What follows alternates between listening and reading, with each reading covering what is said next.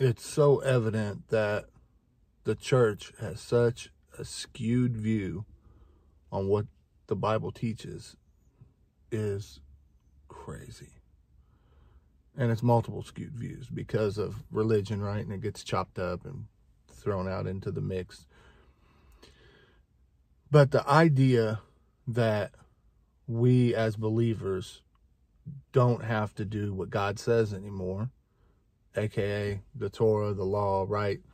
The instructions of living in this world, built by a creator who designed it and designed the instructions to go along with the people so that we knew how to live, right? We knew what to eat, how to behave, how to take care of problems amongst ourselves, things like that. Manufacturers' recommendations on how we are to live in this place. But the idea that we don't have to do that no more, and that the quote-unquote law was done away with at the cross, brings me to a question then.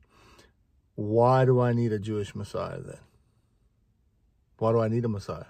If he'd done away with something and it doesn't matter no more, then why do I need him? Because if he did away with it, there's nothing to judge me by. I can't sin.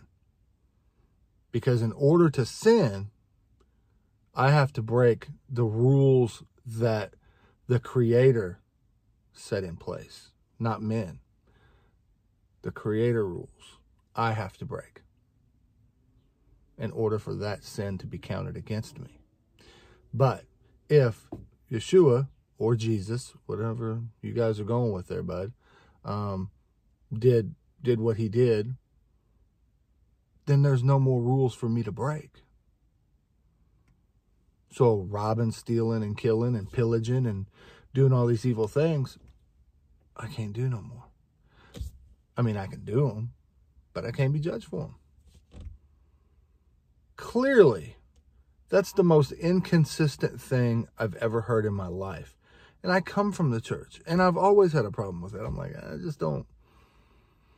We do not get to pick and choose what we get to do, right? Like, he sets it in place. He says, hey, if you want to belong to my kingdom, these are how we're going to behave.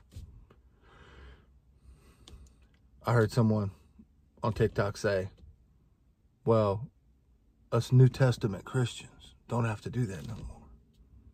That's awful funny. There was no New Testament when Peter, James, John, Paul, these guys was doing something. It was always the Tanakh.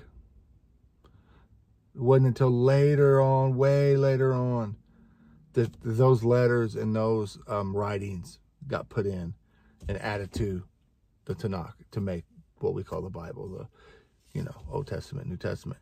So the idea that you think those guys were running around doing a bunch of illegal stuff towards the Creator, but we need to go back and reread the Bible in context. It's not good. It's not good.